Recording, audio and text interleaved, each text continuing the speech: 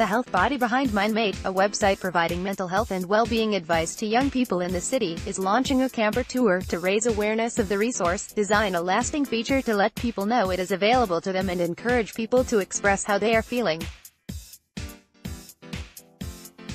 Named Dougal, the vehicle will visit Kirkstall Festival on Saturday, as the Killing Beck on July 19th and Brigade on July 20th. Those that visit it will be able to help design a public bench to be installed in St. John's Shopping Centre to remind people about MindMate and talk to a team of ambassadors about the tools and resources on the website.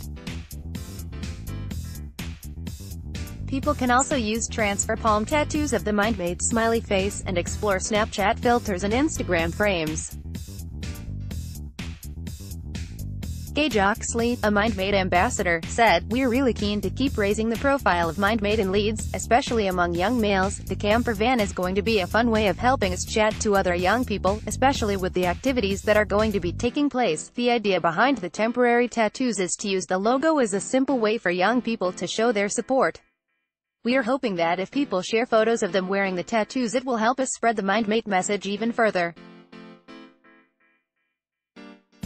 We are looking forward to introducing Dougal to Leeds." The MindMate website, developed by NHS Leeds Clinical Commissioning Group, offers support, information and resources for young people, their families, carers and healthcare professionals. It was created in partnership with young people, as part of the Future in Mind, Leeds strategy to improve the emotional well-being and mental health of children and young adults. Dr. Jane Mashenko, commissioning lead for children and maternity services at NHS Leeds CCG, said, "As well as raising awareness of MindMate in Leeds, we also want to create a lasting legacy through these activities. The public bench is going to give us a lasting feature in the city that will always remind people that MindMate is available.